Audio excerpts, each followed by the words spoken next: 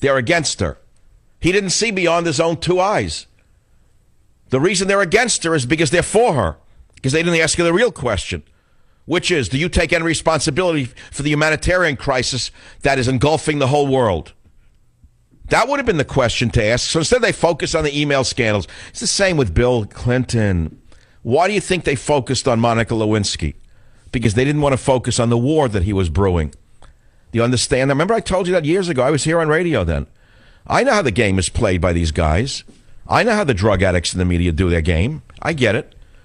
When you think that they're against your political enemy, they're for your political enemy. They're just throwing dust in your eyes. Okay, next, let's go to some callers in the last 20 minutes of the Savage Nation. Marty on WFTL, what's on your mind, Marty? Hey, Doctor, I got a question for you. This whole thing about Hillary, first of all, what does responsibility mean? That's number one. Number two, would Iran really drop a nuke on the Dome of the Rock to destroy Israel? Well, you're looking at it the wrong way. Iran just today said, Khamenei, the worst of them, the most Neolithic of them all, said Israel will not exist in 25 years. And of course they would use a nuke on Israel, but they wouldn't bomb Jerusalem because it has some Islamic holy sites, such as the Dome of the Rock. But they would bomb Tel Aviv, wouldn't they? Yeah, they would. However, Israel is... Please, Marty, let's not do a however.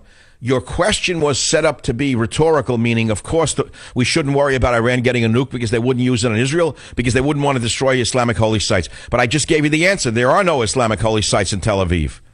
Gotcha. But still, I mean, Israel is... All right, thanks for the call. That's all. We're not schmoozing in a deli over a little bagel with a toothpick now, with a little cream cheese and a mustache. No. National radio. Figure 3 football stadiums are listening to you, so we can't go with the toothpicks now, with a bagel and a schmear, with a little poppy seed in the tooth. 855-400-7282. Let's go to WTMA in South Carolina. Michael, welcome to the Savage Nation. What's on your mind? Hi. ISIS is just a plague and a cancer on this planet. It needs to be removed. Our president's had chances to build coalitions with other countries, Japan, etc., that have witnessed extreme terrorism they've done, and they're not doing it. I think Russia... You see, you're making a mistake again, though. If you listen to the show, I've told you that ISIS is Obama's proxy army to overthrow Assad. Obama has a vendetta against Assad that goes on for years now. And ISIS, the reason the U.S. is not really doing anything is because they're our proxy army. And the U.S. is looking the other way about the collateral damage. So long as they overthrow Assad, Obama's willing to look the other way about the rapes, the kidnapping, and the slavery. It's ridiculous. And we could overthrow Assad. We overthrew Gaddafi. Look at the chaos that created. I think Russia... Well, you're a regular listener. Okay, it's headache territory now already at 40 minutes into the third hour. When you start hearing your own show come back at you, it's Migraineville. Let's move on. 855-400-7282. Of course, I told you the story about Gaddafi 1,000 times. Who killed Gaddafi? Who joked about Gaddafi? Robert, do you have the famous Hillary tape? But don't play it yet. Gaddafi was a monster, just as Assad is a monster. But Gaddafi was a monster who knew how to control the other monsters. He knew what to do with them. He didn't worry about waterboarding. He cut their heads off, and he kept them in line, that's all. He knew the neighborhood he was in. They didn't care about the Geneva Convention. They followed the Libyan Convention, which is you try to overthrow me, I'll cut your head off and blow your village up. So that's how Gaddafi kept the peace in his own country. And he warned Hillary, and he warned all of them. He said, if you kill me after I am gone, this country will descend into warlords running the country, very much along the lines of Somalia. That's exactly what Hillary has wrought. So they surrounded Gaddafi with the, again, Arab Spring mentality. They thought that there'd be peace reigning in the streets of Libya. And now we have a refugee crisis unlike anything seen since World War II. Because what they did to Gaddafi, they're trying to do to Assad. Hillary Clinton again. Susan Rice again. Basically war criminals for what they're doing. No, if there was a Hague, a real Hague, that wasn't run by their girlfriends, they're all one and the same. They all belong to the same Klavan. You have the soundbite? Robert, yes or no? Yeah? Okay, here's Hillary Clinton after they killed Gaddafi. Listen carefully. We came We saw. He died. You hear the sorority of the clave in there? We came, we saw, he died. The girls had fun. They killed a bad man, not thinking beyond killing a man. Look what they created. Now they want to do the same thing in Syria. They know. You think they're that smart, don't you? You don't understand that some of the most powerful people on earth could be idiots. Okay, let's keep moving on. Michelle, KSFO, San Francisco. Welcome to the Savage Nation. Hi. The masks are off now. We can see the Russian-Iranian alliance that Obama has facilitated. He has been up to his neck in this. The prize is the Gulf oil. With Saudi Arabia and the Emirates eliminated, think of the oil that Russia and Iran will control. Obama doesn't give a damn about Assad. He could go the way of Gaddafi or anybody else. He's just another guy to be gone. And that's what the prize is, because think of the oil. Think of the money that they would control. Think about it's just like the great game there with Russia. Right. And so you think that once, you think that Russia and Iran will take on Saudi Arabia? They don't really give a damn about Israel. All they have again, you're not, wait, please, ma'am, listen to me. Are you implying that Russia and Iran will join in a military exercise against Saudi Arabia to take over their oil? Why not? Saddam Hussein almost. Well, now you're asking me. I asked you a question. Yes or no? Is that what you're suggesting? Yes, that Russia and Iran are forming an alliance to take over the Gulf oil states. Okay, well, let me give you a little fact that you may not or may be aware of. I don't know how deeply embedded you are in this knowledge. But there's a new army, a Hashemite army, getting ready to battle against ISIS. And it is a new army of 70,000 men. It's a Saudi army. And here's the strange part. It's King Abdullah who built this new Hashemite army of 70,000. And guess which armaments they're using? U.S. armaments. So which side is Obama really on? And is it the military-industrial complex at work again, wanting another war in order to speed up an arms race? Exactly right. And that's why Obama, now we know what he was making his little agreements with Putin when he gets reelected. I'll have more wiggle room to do this, because it's got to be an alliance because of the way that Obama has been handling this whole mess over there. Well, I don't agree with you, because U.S. has been very, very loud, and I mean over the last few days, to not fly into Syria against Russia. You know that, right? Right. Well, and today Russia has gone around these U.S. threats and flown troops to Syria via Iran. They went into into Syria, despite what Obama told them and what Kerry said. So you're implying that Obama and Kerry were just faking it? They really want Russia in Syria? I think how does that make sense? How does that make sense, what you just said?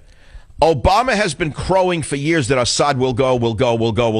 Assad must go. He's done everything he can to undermine Assad. He's even funded ISIS, and he has also not taken on ISIS. He has let ISIS rampage right up to Assad's palace doors. So now you're telling me that secretly Obama is backing who? Who is he backing? Is he backing ISIS? Is he backing Assad? Is he backing Russia? Or is he backing Iran? Or does he not know what he's doing? Are these people that stupid? The girls who run this country, are they that dumb that they don't know what they're doing? Yeah. I'll let you think about it. It could be Susan Rice is a moron. It could be that Susan Rice couldn't work a cash register in Target, in a Target store. That's what it could be. It could be these girls are complete morons, just vicious morons who have created a mess that the world hasn't seen in 50 years. 70 years, for that matter, since World War II. Yeah. But meanwhile, just write down what I said. Now we know we're in a new place now where the rubber meets the rogue. I like that. I keep using it. I like those words. What do I mean now we have a new place where the rubber meets the rogue? Michael Savage said the rubber meets the rogue. It means the rubber of the monster Russian transports that are landing in Syria right now to back Assad now meet the rogue president called Barack Obama, who's gotten away with murder because he thinks that Putin will back down the way that Boehner backed down. Because Obama thinks that since they both have blue eyes, they're both drunks and can be bamboozled. That's not a bad paragraph. Put it on YouTube. That's pretty good. I'm sure the sorority figures, Putin's full of it. He's just like Boehner. They both have blue eyes. They're both drunks. Never mind the airplanes and the nuclear submarine. We'll show him. We just beat everyone in America. We go around Congress. We got Obamacare through. We can spy on everyone. We can do anything we want. We'll push Putin around, too. We'll show him. We'll show him those tough gals in the White House. See how far they've gotten? Well, let's see how far they get now. Okay, my friends, we're moving into the last few minutes of the show. I'm going to take a call, then we're going to take a break. Then we're going to come back for the latest breaking news of this crazy world of ours. Russia ducks U.S. ban flying troops and equipment into Syria via Iran. Over air routes to Syria, marking the first serious Russian-U.S. showdown over Syria and Moscow's rapidly ongoing military buildup on behalf of Assad, the very man that Obama has had a vendetta against for years now. For years, he has wanted to overthrow Assad. He learned nothing about what he did to Gaddafi, doing it again. And if you think the Russians are bluffing, maybe you're right. All I know is that they just floated in the world's largest submarine, which has 200 nuclear warheads on it.